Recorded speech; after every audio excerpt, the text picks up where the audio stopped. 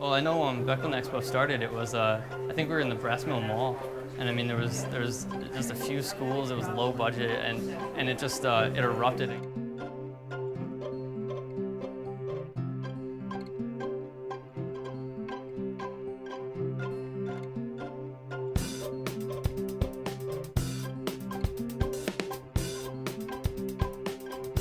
When I was a student, I made a product, a website, and then 2 games, and it was just the time of my life, especially my senior year. I know firsthand how much work these students have put into it and how hard it can be and how challenging it can be.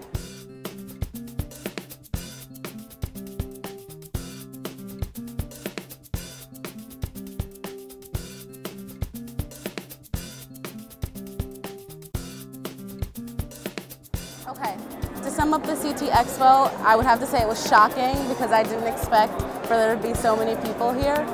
So it was really amusing to see like all the different categories and different people. The Expo is the greatest demonstration of what the students can accomplish together and individually. And it's just an incredible, incredible energy and an incredible, incredible arena demonstration of what we as the next big generation are capable of. This year, I'm here as a judge, and it's just great that I get to see that from the other side, and I'm really excited to talk to the other judges, see what they think. The way we felt when we won that website award, we were really excited. Our web designers were like, okay, we did it. And it just made a whole lot of difference for us. It made us think that all of our work was not for waste. It was really for something that we worked hard for, we wanted, and we were all excited about it. Winning an award at the Expo was an amazing feeling and opportunity.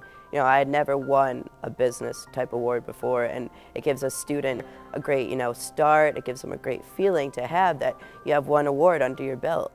For me, the CT Expo has been an amazing experience so far. The CT Expo was awesome. It was just a great experience overall. And we're just so thankful for the opportunity to be here.